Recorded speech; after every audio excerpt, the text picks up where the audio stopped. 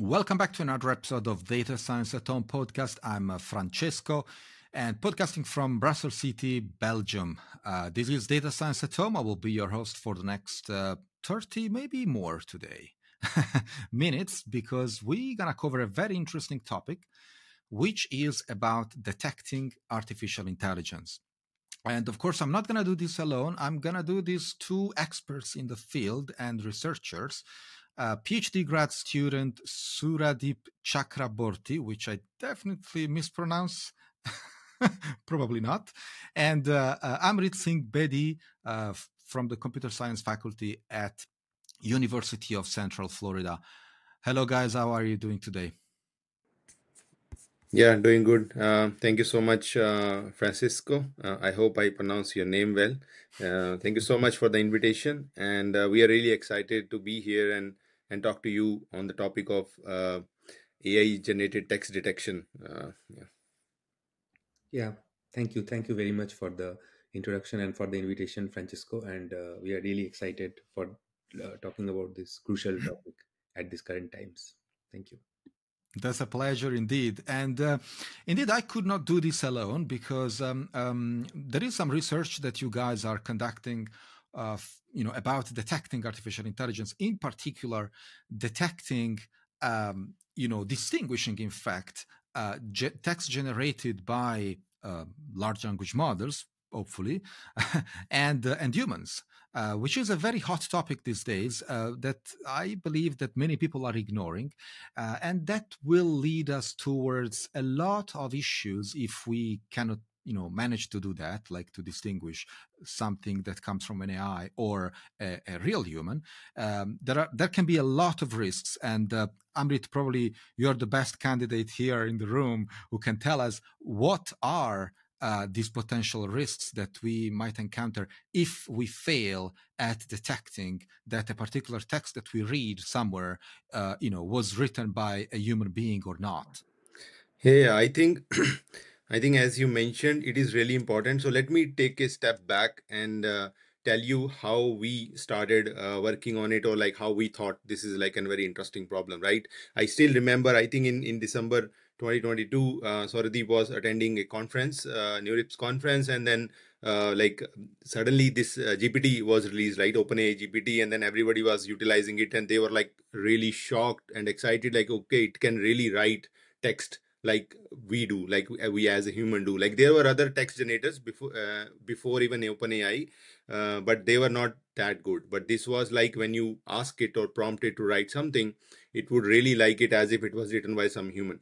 So we all were like really excited, and then as the time passed, like as the excitement passed, then we started thinking about the issues, like what issues it can create. Right now, the understanding was gone, or let's just say the difference between real and fake was over, right? Like now, if I'm looking at a piece of text before GPT or OpenAI search, at least we were sure that it is written by some human somewhere, right? Wherever we see a piece of text on internet, in books, and everywhere. But now we can't believe, like we don't know whether it is written by some human or not, whether that piece of text is factually correct or not, it contains the correct information. And then we suddenly started like thinking about, oh, it can create a lot of issues. Somebody can just write a simple prompt, create a big news article, and then put it online, and nobody is liable for that. And that can actually create, and that article could be like, could spread hate in the society, and it can try to influence people. And it is very easy to write these big posts on social media, for example. So that's where our motivation started to look at this detection problem, and then we started working on it. I'm sure Souradip must have something to say on this, but yeah, that was our motivation. Yeah. And that, I believe that's already happening, by the way, the fact that these fake news are already written very easily and spread on the internet. Souradip, if you want to add something, or if you want to maybe give me or give us an overview about your research, because now I'm curious. What exactly do you research? Like, definitely not large language models so specifically, right? Yeah. Yeah, I think currently my main research is focused around the safety of language models and generative models in general, to ensure that the deployment of these models are safe, are it's harmless, and it does not spread any hate, and it does not spread any unaligned behaviors. So the main point that I'm researching in is alignment, which is a very very important and crucial topic at this point of time. And additionally there are related things like safety, and then privacy, and all these things come as a byproduct of this, but the broader field which I am researching is alignment of generative models. I see. Very, very interesting. So, I mean, we already know that there is something fishy happening on social media, on the news, Mm. especially during the elections in many countries around the world. War propaganda, I mean, online reviews, all this is happening because, these tools are very accessible to, everyone, very easy to use as well.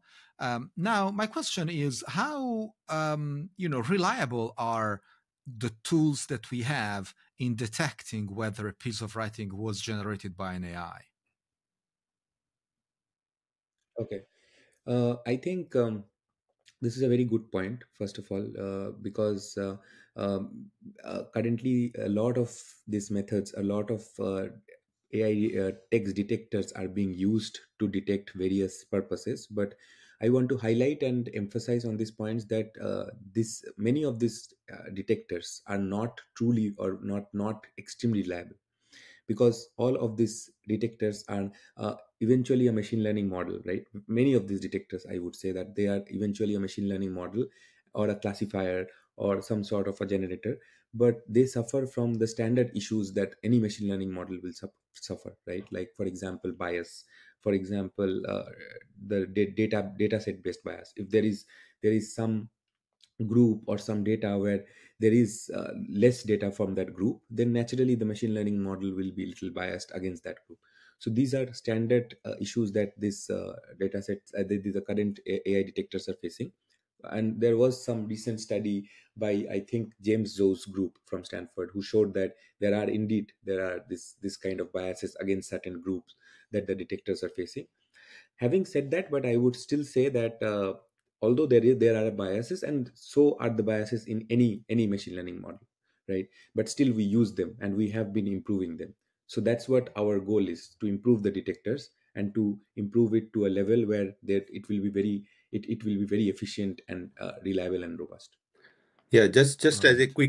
quick addition to what Souradip mentioned, all these issues also arises from the fact that, which is a fundamental limitation of our machine learning models, which are like deep neural network based models.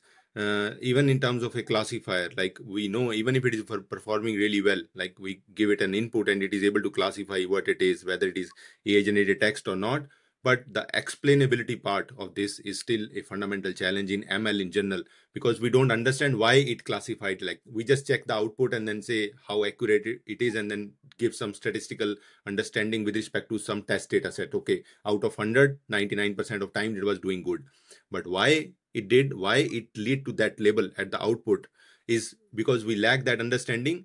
The same issue would arise when we develop an AI generated text detector, right? Because we don't know why it said or it classified a given piece of text as AI written or human written.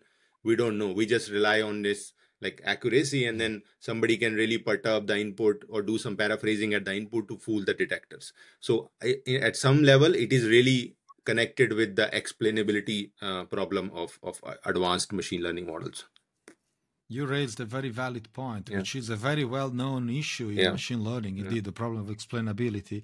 And, using detectors, especially the neural ones, Yes. as black boxes, Yes, yes. they say So black black or boxing, white. I would say, is a very big issue. Like, because we don't know why it is working. If it is working, it is good. That is also led to another issue of reliability. Like, it is working, but I don't know in future if something new came and then there is some distribution Yeah, shift with the sample, if it will work or not, we don't know. So that explainability, reliability, all these issues are very much connected, which were like standard, I think, in ML also, and now they even become more critical with all these applications.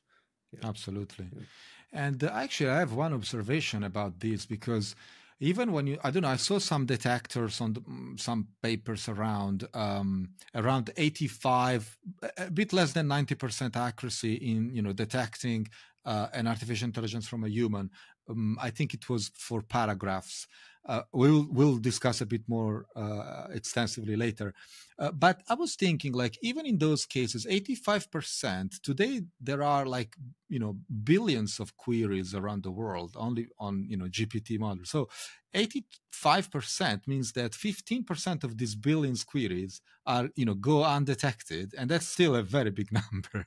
So it's like I don't know, it's like autonomous cars that have like an accuracy of not hitting an obstacle 99 point something percent of the time, right? But yeah, you make billions of miles around the world, and those are a lot of accidents and a lot of victims. I mean, God forbids. Okay, so the problem is absolutely fascinating. I mean, if there are researchers like yourself out there working on this stuff, I think this is like spot on for research. And I definitely hope that, there will be results, even though I believe there will be more like a cat and mouse scenario, because for sure, researchers will try to improve something, and the other guys, usually the bad guys, will try to fool your detectors in this never ending game. But in any case, we'll do our best. You guys promise you're doing your best in solving this problem, and we believe you. Now, to be more technical, because on this show there are a lot of nerds, and we love science, especially when it's applied to to machine learning and AI. If you want to dig a bit more into the subject, there are, for example, Detect GPT is one of those methods that is actually very well known to the community. And then there are watermarking techniques. So maybe I think you are the best candidate in the room again to enlighten us with the watermarking techniques and what is the current approach that can be comparable to such detection method. Hmm. Okay, maybe I'll just take this first and try to explain the basic principles behind watermarking, and then maybe Amrit, you can expand and discuss around the implications. So I think watermarking is one of the most powerful methods that has emerged for as a detection tool, as a method for detecting, and one of very famous papers came from our university itself, from Tom Goldstein's lab, and it was also one of the best papers in one of very top conference in machine learning, because of its effect that it has created. So on a very high level, what watermark does is it tries to change the distribution of the response, and it tries to change it in a certain way so that it can be easily detected after it is generated.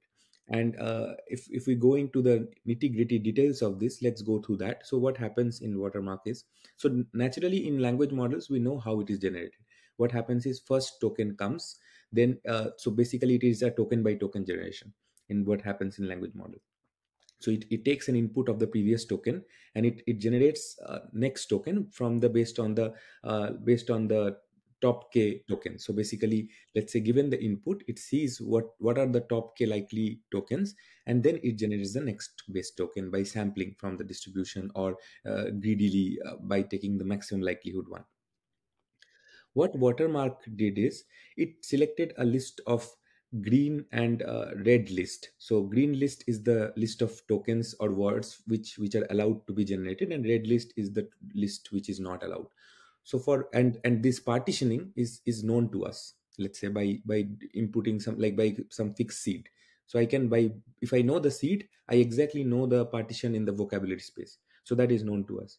So that then what happens is, and it is generally 50-50%, unless there are advanced techniques which actually controls the division.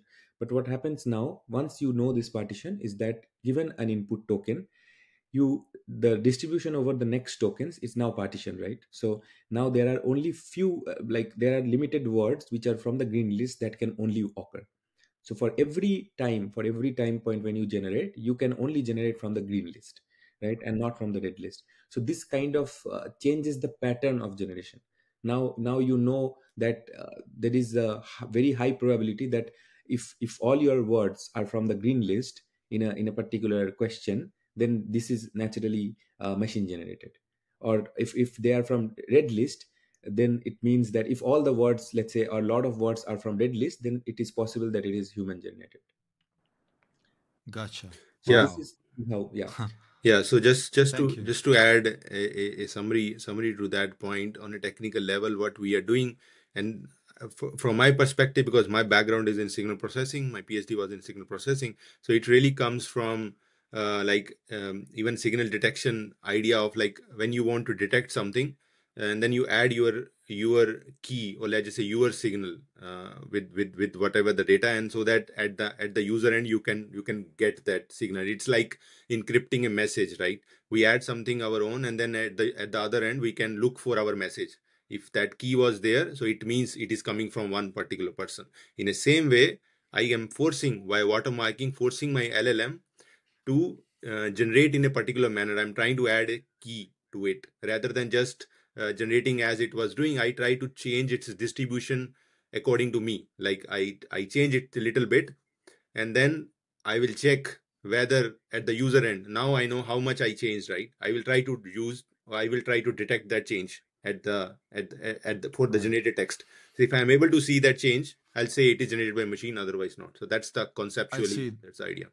Yeah, it's quite clever. It's like adding a signature Adding a essentially, signature, and it's, yeah, whatever is the English meaning of watermark, it's exactly that. Like you are adding a key and a signature to yeah, your generated text. And as Saurabh mentioned, what it is trying to do is you are trying to control the vocabulary or the token it can generate signal from, and then you are forcing right. it to generate just from this part. And then at the user end you would see, like, okay, if it is coming from that part, you know there is a watermark in it, and then you detected it is generated by AI. If there is no watermark, most likely it is not written by AI, it is written by human. That's the basic principle, clever idea, Yeah. which I has see. also been used in encryption and other areas. But yeah, Yeah. yeah. Indeed, I was saying that like it's funny to see how let's say old school tech is actually repurposed Yeah, for because modern I think it's a problems. new area. All of the old school ideas going to be again applied on LLM and its related applications, and we will see new applications and new ideas coming in the context of LLM actually. Yeah, Yeah, Okay. yeah, exactly. Int- And just adding one small point to that, I feel that already also that although these are old school ideas and all, but I feel the ideas of hypothesis testing, information theory, all these are very principled and rooted principle. ideas, and they will always be used whenever there are new applications and new domains. So that's the of key. course. Yeah. And that Yeah. was kind of one of our main motivation and excitement. Like we were able to utilize these fundamental ideas from information theory and statistics to this advanced application of language model and detection. So that was our excitement. Yeah. Yeah. Old good Shannon, Yeah. Yeah. always there. Yeah. All Yeah. right. Well, no, it's very nice. It's very fascinating topics. These are as old as I don't know, computer science itself, in fact, or information theory. In fact, it's like you cannot escape that. All right. Um, well, there is one thing that I want to ask you guys, which is related to, let's say, the difficulty of detecting something based on the length of the text that you are processing, right? So, for example, if you go, detecting if a machine wrote just 3 words, let's say "I love you," whoever was forwarded to, it's much easier for a machine to impersonate a human being and make the detection pretty much impossible with respect to, for example, having an entire pamphlet or a very large document. Then it's going to be more and more difficult. So my question is, can you explain the relationship between the length of the document, word, sentences, paragraphs, versus the challenging task of detecting artificial intelligence text from human text? Yeah, maybe I can start with this to answering this, and then Sauradeep can follow up with that. So I think this is a very, very important question you raised. And when we were again, I like to tell story from the back times. I'll go back again, and then we started thinking about this problem, right? And then there was a very basic idea of like, okay, we want to detect something whether it is coming from AI or not. But at least what I had in my mind is like when we are calling, somebody called us, right, over phone. And then if they say one or two words, we are not able to detect who is speaking, right? But when they start saying something long, we are able to quickly recognize who is speaking, right? We know that. It's very easy. So what is the equivalent of that in language? That's where the idea starts from. And then we did some empirical evaluation saying that, as you clearly mentioned, you mentioned I love you, and we have our own example of hello world. If I have just these two words, nobody can tell whether it is written by AI or human. But as we did some basic experiments and we started increasing the length of the text given to any state of the art detector which were available to us at that instance of time, we saw an improvement in the detection accuracy. Like we were able to detect more and more if the length of the text is long. So let's just say we have more tokens to detect. And that stems like, okay, that really fueled our excitement and motivation to develop some interesting connection, like why it is happening. What is the fundamental principles which can explain this, like why the length improves the detection accuracy. And that is where we went back to the basics of, like, as you mentioned, information theory. And then what we saw is why the problem of detecting an AI generated text is hard. If we assume our AI generated text is coming from a distribution, let's just say that is machine distribution, and then that there is a true distribution of human from where human samples, and then the basic underlying understanding in the community is our language models or machine distribution is becoming closer and closer to human distribution. And that is the only reason why we are not able to differentiate any difference between both the things. And we know, like, and then total variation is a measure to evaluate the distance between two distributions, which is symmetric also. So if two distributions are like similar, from it is very trivial to know that, okay, we can't differentiate between those of things. So it means we wanted to connect how the total variation distance between two distribution changes with respect to the number of tokens in the text. And that is where we developed a connection from the basics of information theory. That is where this churn of information is coming. And we get and it exists in the literature, which tells us that how the number of samples are connected with the total variation norm between two distributions. And from there, we connected those number of samples with the number of tokens generated in the text. And that is where we know that as the number of samples increases, the total variation between the distribution expands, like it increases. It means even if with, let's just say, less number of tokens, those distributions were very similar between human and machine. But as we increase the number of tokens, the eventual distributions in that n-dimensional space are very, very far from each other, and we should be able to detect. But yeah, I mean, I think Souradip can add. Right. Yeah. Yeah, I think pretty much what you said summarizes what the entire process is. But a little more in a technical example, like it will be like, let's say if we have a biased coin, and that we do not know the bias. Now, if just somebody gives me the report of one toss of a coin, it can be head and it can be tail. I cannot say that whether there is a bias or not, right? But whenever I get some 100 like 100 trials, and I get the sample space of the 100 trials, then I can definitely tell that what is the bias. And as this number increases, so for example, if the bias of the coin is very close to zero point 0.5, let's say it is 0.52, then we can understand that we need more and more and more number of trials to tell. So that was a very simple principled idea, and we tried that, and empirically we showed and we saw that exactly that happens, that exactly follows. Right. Is there a by heart? I mean, just out of curiosity, do you have some numbers for which you can say, look, if the paragraph is this many tokens, you have this much percentage of chance to detect the difference? Just I'll take this as the first part. So basically, I think it's a good point. But having said that, there is no fixed number which is domain independent. So we cannot have a number that I can tell, oh, 30. Maybe for a domain like law, or maybe for a domain like clinical domains, there the language that ChatGPT generates is still far from how doctors would write or doctors would think or see. So in that case, we will need less number of samples. Even with a smaller text, you can easily understand. But It's if a domain domain specific. like maybe some sort of, let's say, a poetry or something like which is little more creative and all, and more general, let's say a description about Arizona, let's say. So that can be much more closer to how some human would generate, and that can be, we might need a little more context to separate. Yeah, and I Proceed. think adding on to that, there are definitely empirical observations, as already mentioned. Like if the text is more, or the domain is like writing an English text, LLMs are very good in doing that, and we need more number of samples to detect there. But if it goes into the domain of like reasoning tasks or planning tasks or like solving a mathematical equation, we know they're not that good, and that is where it would be easy to detect. And another angle to it, what you asked is a very important like technical question. And if I'm not wrong, I think it is still an open research problem where we need to connect the number of samples. When we fix the domain, how many number of samples do we need to actually achieve certain level of accuracy? That theoretical connection is still open, to best of my knowledge. Yeah. Also because, okay, I understand it's domain specific, Yeah. the number of tokens, so the length of the paragraphs. It's domain specific, but domains keep changing even as we speak. Yeah. Machine learning models get fine-tuned overnight sometimes. That's why the problem is hard, right? Very. Yeah. No, I just I wanted to make this clear. Yeah. Like people out Of there, course. this is serious. This is very serious. Yeah.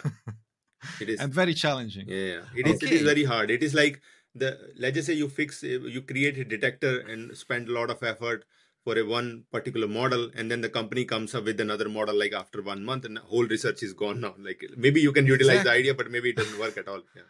Yes, that's exactly my next question. Like, what do the bad guys, let's say those who try to fool the detectors, have at their disposal in order to, circumvent these statistical measures that you guys have, domain-specific statistical measures, of course.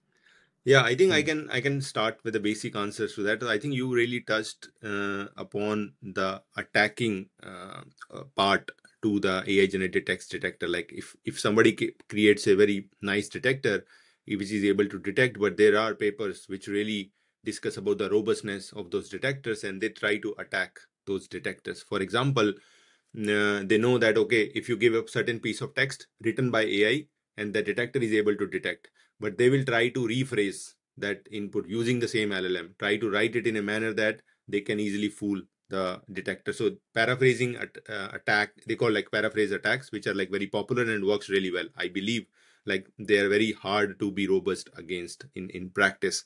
But yeah, means utilizing these, that is very basic example, but there are other lot of ways which people have developed to do. Sorry, Amrit. So this is the equivalent of adversarial attacks for computer vision, right? Exactly. Okay, Yeah. gotcha. Or and in general, like whenever there is an ML model, right, there are adversarial attack. So now that ML model is a detector, there will be adversarial attack to those detectors. Yeah. Sure. Sorry, go ahead. I just got into I wanted to break in. Sure. Yeah. Maybe Souradip can add to it. I think. Yeah, I think I agree exactly to what Amrit said, that paraphrasing basically, as I discussed, watermark, right? So it creates a pattern in the response generated. So it is like generating from the green list and all. But now what you do is when you paraphrase it, so you are just ruining the pattern, right? So you are trying to say that okay, I can still, again, there will be words from the red list, and then again the detector will be confused that whether it is a machine or AI generated, human generated.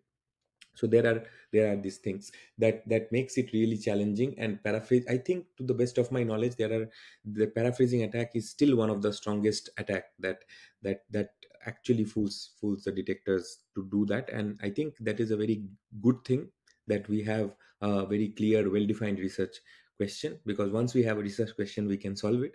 So we are all working on it on different perspective. Maybe we'll touch upon the solutions in some other question. Yeah. Okay.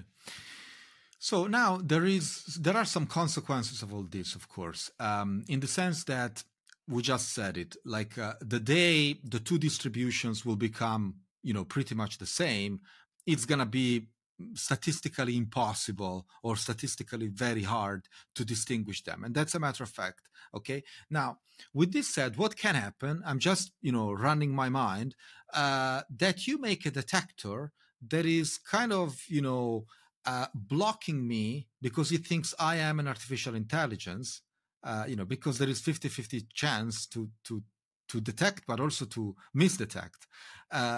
this would lead to, I don't know, ethical issues, or AI that blocks humans, in fact, or what do you think of this? Yeah, so I think you again touched upon an important point. I think technically you are really asking about the true positive and false positive, right, of the detector. Correct. And interestingly, I think the definition of a good detector automatically capture that thing. Like if you say my true positives are like 90%, but my false positive was also 70%, that's not a good detector. So the definition, because we try to look at the area under the curve, which called ROC curve, which will tell whether my detector is good or not. So, and we say when the area under the curve goes towards 1, that's the best detector. And the kind of detector which would have that is actually the one which have high true positive but very small false positive. That's the ideal detector we want. So it is embedded in the definition of a good detector. So I cannot say a detector is good. Let's just say if you have 100% true positive rate, but your false positive rate is also 80%, that's a bad detector. That's not a good detector. So the definition, by definition, if we will have access to a good detector, it means it is doing less of the false positives. But yeah, means if they are there, we can't do anything with that. Yeah. Right. Yeah. Well, okay. Now I have a question regarding, the limits of technologies, in the sense that every technology comes with its limitations, and that's since the history of humanity. Now the problem is this: we will reach the point in which, for certain domains, there will be basically, indistinguishability between the two generative AIs and humans. Will we reach a point in which technology cannot help us, and probably only regulation will, or only laws, legal legal aspects of technology will, let's say, solve the problem? What do you guys think of that? Yeah, I think this is also a very hard question, but I think there are several several directions of it. So first of all, I think, as you are rightly saying, that as technology becomes more and more complex, it becomes, or more and more advanced, it becomes very similar to human distribution, right? Machines become very similar to human. But then there is a question that we have not addressed till now: is like, it becomes similar to which human, right? Because Mm. there is so much diversity in the humans population that we do not know that if the machines can like equally match to all the humans distribution or not, or and if it is not, then it is matching to just some specific distributions, right? So we need to address that question first, and have a clear understanding of that. And the second thing is that it is true that in many cases the machine will be closer to the accurate distribution. Let me phrase it in this way. So if I'm asking it to write a code, it writes the accurate code. If I'm asking it to write the math, it writes the accurate math. But that was also the purpose of creating this generative models, right? That it should be able to do that. So that was the very basic purpose of doing that. So we do not need detection at everything, right? So we do not need to detect any and everything that the machine generates. That's not needed. But probably we need detection in cases where it either harms the safety, or it causes some plagiarism issues, or maybe some cheating related aspects where it can cause. So these are some cases which are, or some domains where we need detection, and we should use the detectors very carefully. It's not like we use the detectors like just anywhere and everywhere. It's not for that. It's for the safety, for the society, and so that it is harmless and it is not causing any misinformation. So we should detect in on those cases, and that is very important, that we choose the domain and we do correctly. And just one last sentence regarding the legal issue is, I think I completely agree that I don't think that we cannot use technology blindly and do these actions. We need legal, and we need the help of law and proper legal procedures to do that. But I think even we cannot do it completely legally also, right? Like from the legal perspective also, from a lawyer, how would he understand if two texts are very similar, how if they are generated by machines or human, right? So they need Right. machines, so machine learning. So I think both these two should operate hand in hand to come to some reasonable solution. Yeah, Amrit, please.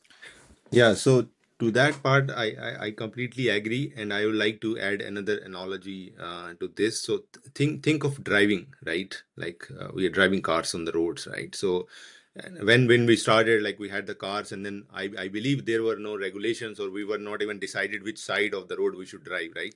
Of course, like when we started. But then when people saw that, okay, this is a new thing, we have cars now, we can drive, would really need to make rules to actually make it useful for everybody, for the society to grow, right? Otherwise, the probability of accident would be really high. And then we came up with regulations like, okay, you drive on one side of the road, and then there you follow the stop sign, there are traffic lights, and we keep on adding more and more rules to things for the people to use these new technology, for example, which is like car in at that time, like so they can use it, utilize it, and do not try to harm each other. But still accident happens, but the goal is to minimize them, and then still make some rules which can really help everybody to come on a consensus to utilize that. I believe something like that would really be for this new AI technology also. Definitely there should be some rules so that everybody can come to agree to those rules. And then, yeah, if you don't follow those rules, there will be some liabilities and some issues, of course. Consequence. And then that only makes a perfect sense. And we cannot really rely on like people like, okay, under the belief that, okay, everybody is going to make a good use of AI and then let leave it there. I think regulations are going to be really, really important. And and we have, I believe, like in the history we have done that for everything, right? Like there are regulations for Yeah. everything. Whatever new came, we understand it, and then now there comes regulation, and now things become stable, right? We have done that Yeah. for electricity, we have done that for like cars, we have done that for airplanes, everything. And then I think AI is the next big front. We have done that for mobile communication, right? There are proper regulations, Communication. I was right? saying that. We have Yes. done that, right? Yeah. So and they were not there like 50 years ago, like these wireless things. Yeah. But now everything is. So I think for anything to actually be streamlined in the society, we definitely need regulations. And yeah, I hope they help in the development of good and safe AI for everyone. Yeah. You are saying something that is extremely important and very actual, because indeed every new technology, at the beginning is like, the far west. There is like everyone abuses and everyone tries to find countermeasures and everything, and then slowly it starts getting regulated, and then it becomes a part of society for which indeed people have to respect Yeah, some just form of imagine rules. when people would have came up with the camera, right? They started making movies. There must be not regulation in the starting, and they were making everything, anything. Now there come the censor board and everything. Oh, like for the society to grow and everything, this is the you need Yeah. to go through these good. Even if it is a creative business, you need to go through these rules to actually operate. And I Yeah. think same thing would happen for AI also. Yeah. I want to say something. For example, very recently, a few years ago, drones. You cannot fly a drone and watch the neighbors, so and this there is no technology that allows you to do that. You can always fly a drone, but there is a rule that says you cannot do that. You can still do it physically, but you are, violating the rule and a law. And so, yeah, that's it. All right. We made it clear because there were people a few months ago who wanted to stop research in AI for like 6 months or something. Like that would be so stupid in my opinion, because it doesn't solve the problem. And thank God there are some smart people out there that said, no, guys, don't stop research. Knowledge is something that you cannot stop. In fact, you have to learn how to deal with a new thing instead of stopping. Yeah, Okay. I believe, like, I think Phew. yeah, means defining problems is very important according to me. I think Souradip also touched upon that part. I think like when somebody is some danger is there, right? I think the clear definition of the problem is very important so that people can spend effort on solving that, because we need a solution for that actually, right? If there's a safety issue with AI, we really need to solve that, and we need to start Yeah, act Yeah. now. We need to solve that problem rather than leaving it, right? Like Yeah. true. we need to solve it. But Exactly. Yeah. I would I have a slightly different opinion on that, and I have in the sense, because I mean obviously uh, what you guys are saying is absolutely right, and we cannot stop science to do research, and obviously that will harm. But I think their intention was very good. The intention was that there are a lot of there are a lot of releases that are happening of very advanced models without really understanding them, right? So we do not yet understand that what is how they are performing so well, or what are the issues, why they are how can we control the harmful generations and everything. And at that stage, one proposal was that we can stop the release for at least 6 months and try to understand it. And then once it is understood, during that 6 months, we will not stop science. We will be doing science for the society. So their intention was very good. And I feel, if I'm not wrong, one of the person who was there involved recently got Nobel Prize. Yeah, so I Yeah. feel they have Yeah, I think very good.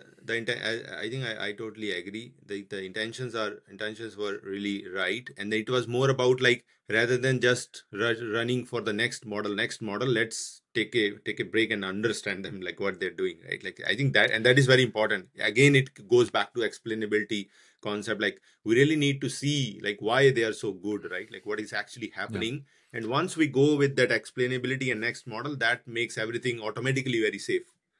Yeah, Exactly. I think that release, never stop releasing idea was more because AI is not the AI that we know from the 80s and 90s. It's more marketing AI, for which there is this race to release on a daily basis almost. Yeah.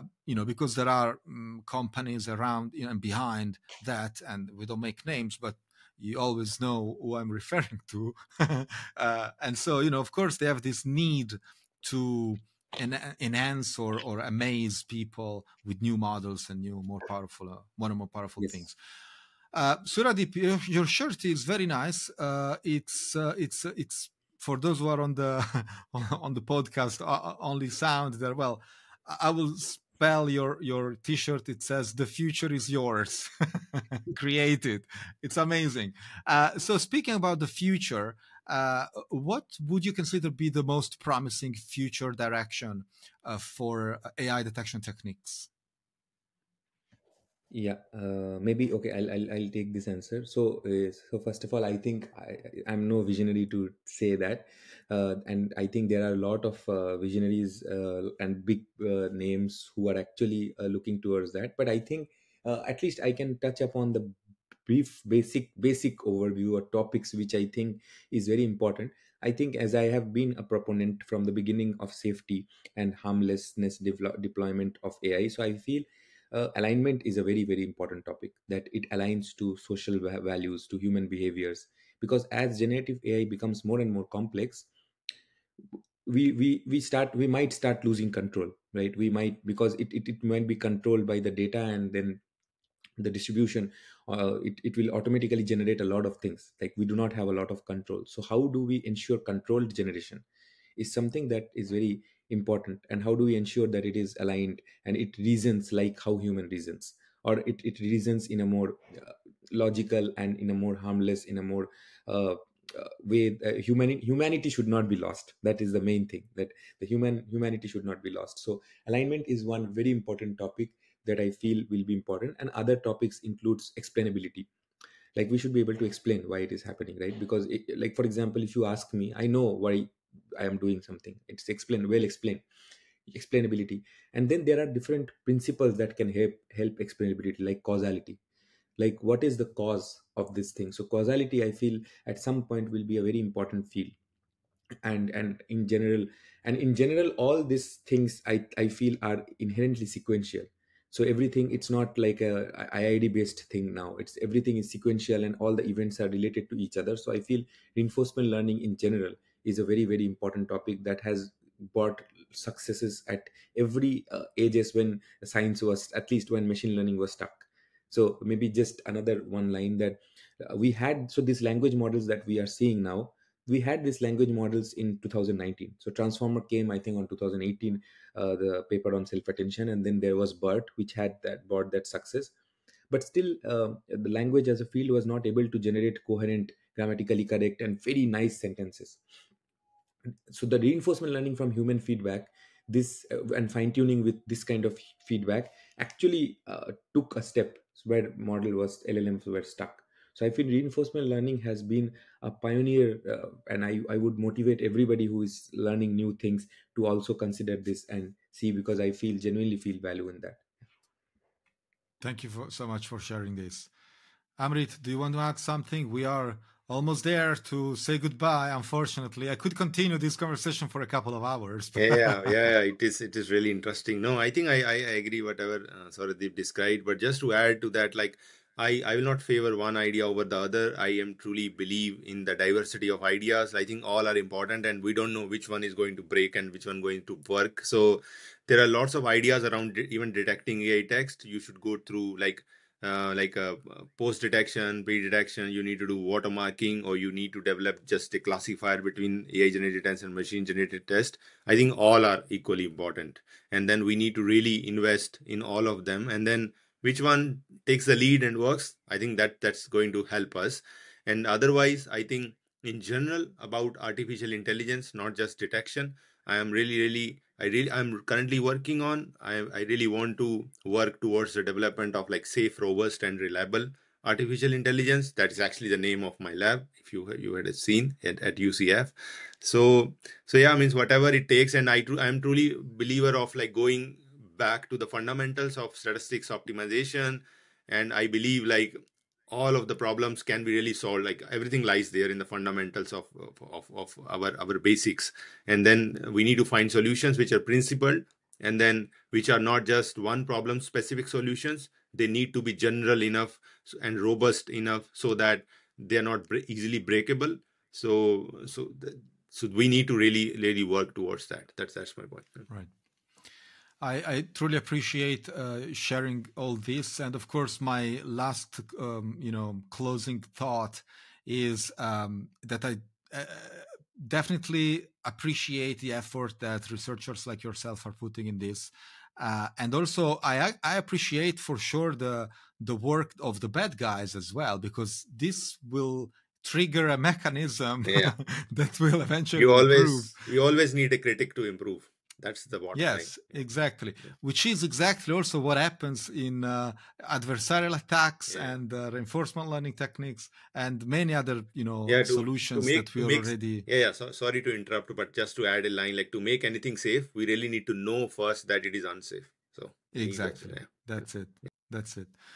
All right, that was Souradip Chakraborty, Amrit Singh Bedi from respectively University of Maryland and the Computer Science faculty at University of Central Florida.